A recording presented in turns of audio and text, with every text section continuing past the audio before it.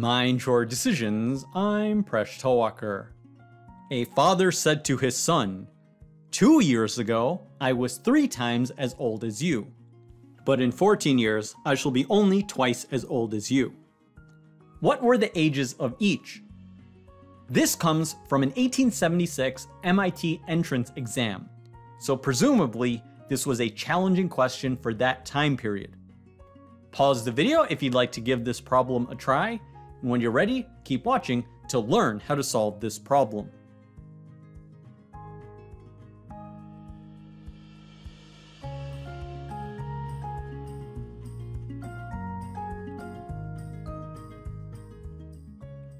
Suppose the father's age is F and the son's age is S.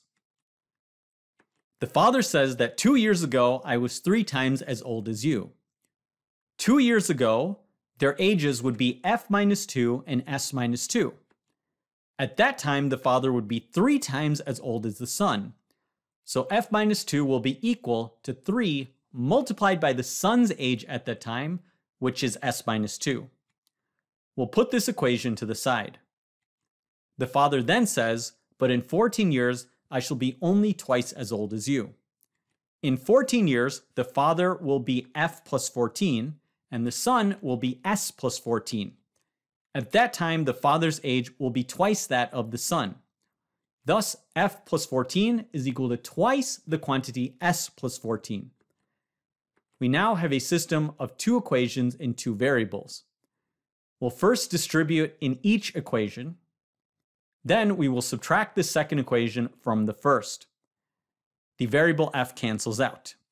We have 16 is equal to negative s plus 34. We can solve this equation for the son's age. The son's age will be 18. We can then substitute into the first equation. We can then solve for the variable f. F will be equal to 50. Thus, the father is 50 years old and the son is 18 years old. And that's the answer. Thanks for making us one of the best communities on YouTube. See you next episode of Mind Your Decisions, where we solve the world's problems one video at a time.